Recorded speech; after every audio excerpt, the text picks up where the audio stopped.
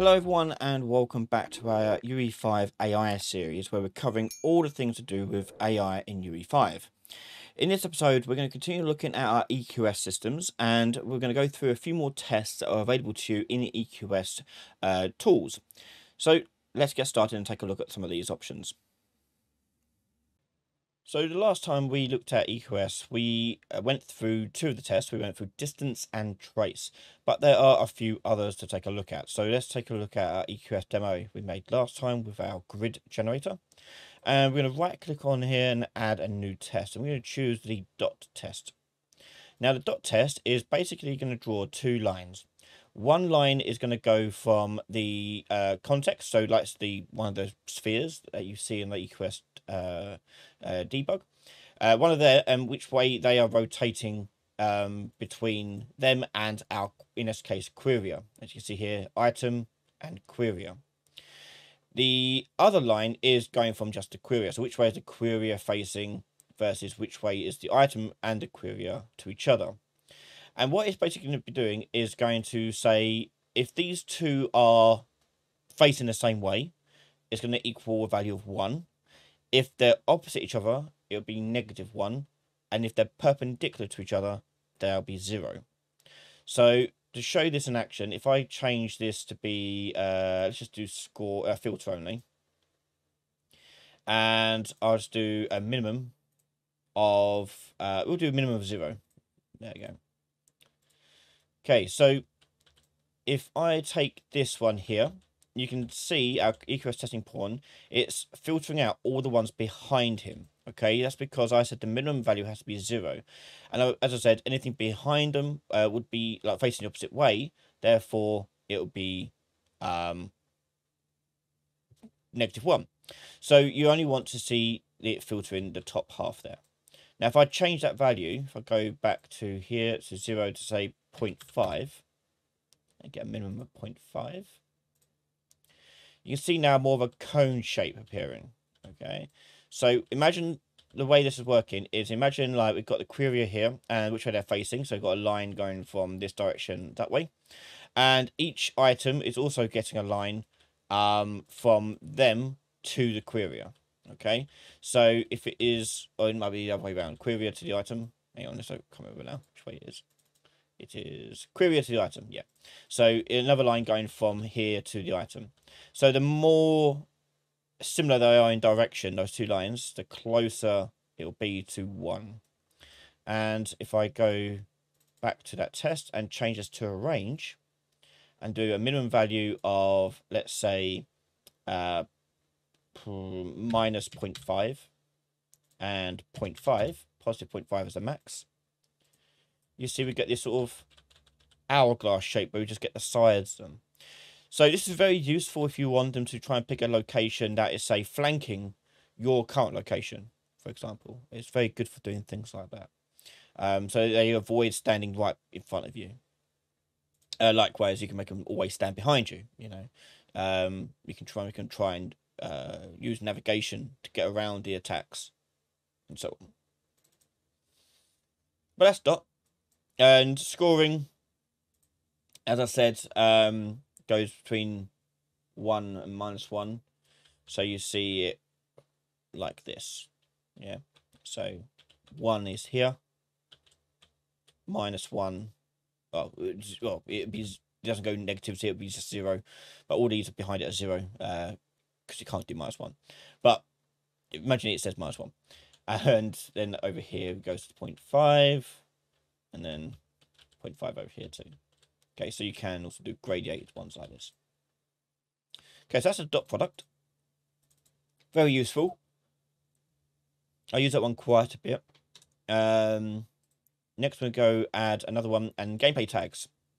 So gameplay tags works well when you are trying to match for a particular gameplay tag. So if you have gameplay tags set up, if I were to, I don't know, I don't really have any set up really here, but you can do like all tags matching, all except 1, all except 2. You know, you can do all sorts of queries with that, and it'll return. Oh, saving those.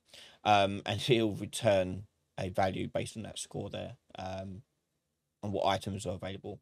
This works best when you are drawing items onto a particular item. So rather than a grid, for example, it's better if you use this for when you're generating items on top of other actors. So it doesn't. So each item is then tied to an actor. So yeah. Next we've got overlap. So overlap's a weird one because you have to kind of use your imagination a bit. So what we have to do is we'll just do filter only for now. Over here you can set up extents of X, Y, Z. An extent, remember, is a half value. So the full width of this shape is 20, 20, 20. And it's a box shape. As you see, overlap shape box. And it's got an overlap channel of world static. So what does this do? Well, if I close that, I might need to make this bigger. Yeah, I do have to make it bigger. So if I go into here, I can make it a bit bigger. We'll change that to, we'll make it a lot bigger. We'll do 100 by 100. Actually, no, not 100 by 100. 50, 50, 50. I'll explain why 100 wouldn't probably be good. Yeah, there you go. So as you can see here, it's filtering out everything except for those that are close to a wall.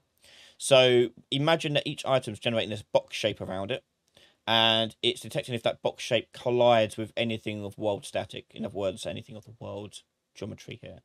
As you can imagine, this is very useful for finding places behind walls and cover, things like that. Yeah, it is pretty useful for a variety of things like that.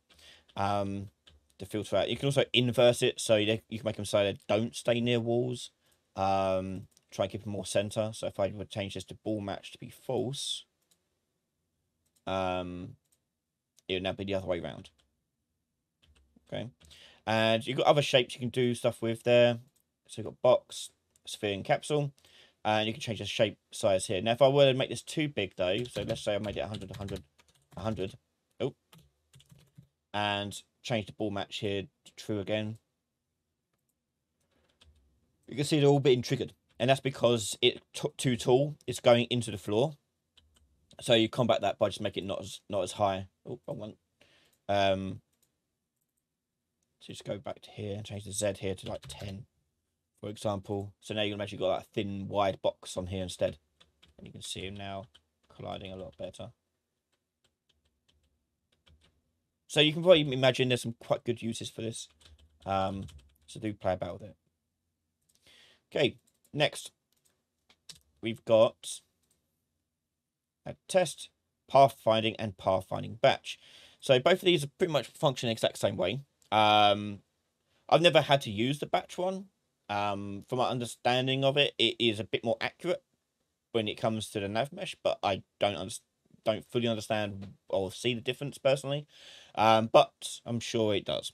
But anyway, the path finding one basically says, can it reach this point? So it's quite good to put this on as a sort of like error checker. So if I put this here, for example, you can see, if I move this out a little bit, these ones are being filtered out because it can't reach this platform. There's no way for it to reach. Yeah. So you have to be very careful. You want to be very careful when you're telling the AI to try and reach something that it can't reach, because it will just fail. And it's usually caused the most bugs I see when people are using AI navigation. Is their navigation's failing. So this can help filter that out and stop that from happening. And it will only pick spaces now that are actually viable.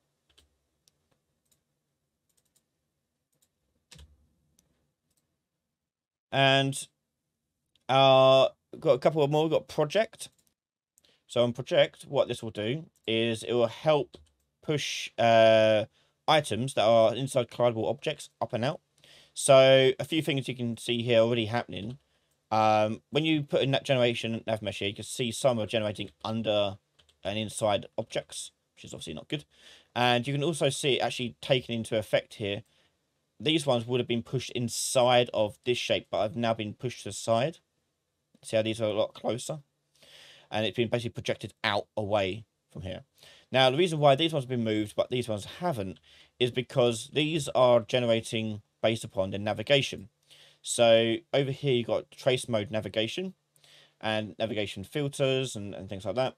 But navigation means that it's going to use the nav mesh. So if I push P here, you can see all the ones that weren't going to be on the nav mesh were getting pushed aside until they were on the nav mesh. So it projects those back out here. Now the ones underneath here are doing fine because nav mesh is actually generating underneath here. It's just inaccessible. So if you want to stop that from happening, you go into your project settings and change it from navigation to geometry by channel. And if I change its a trace channel here to invisibility to camera, or I can change its shape here too, I can now do some like a line trace type thing where it will now push it up and out of this shape because it has the collision of the geometry rather than nav mesh. But you can see it's pushed those up and no longer kept in here. So it's another good way to ever checking to stop things getting lost within inside the shapes of your actor here. But yeah. And the last one we have here is a volume. So the volume is very similar to the overlap one, but this one you can set a volume source itself. So you can set this as any kind of mesh or shape you want. As you can see, we've got no volume context set, and here's this volume context. So you make a context, plug in the actor that you want to use, and it will use that shape instead. But I'd say I barely ever use this because I find the overlap one works just fine for 99% of what I'm trying to do. So yeah, but that's what it does. You just give it a volume context or class if you want. So you can give it like a trigger volume or something, and it will check whether they're inside that volume. And there you go. We've now got a understanding of the tools that are in play in our EQS tool. In the next episode, we're going to go through the process of actually applying EQS to make our AI find cover. So you can watch the next episode right now over on patreon.com/Ryan Laley, where you can find all my videos early from just $1 a month. A massive thank you to all my patrons and YouTube members for their continued support in me and the channel. Thanks for watching, make sure you're subscribed, and I'll see you next time. Bye everyone.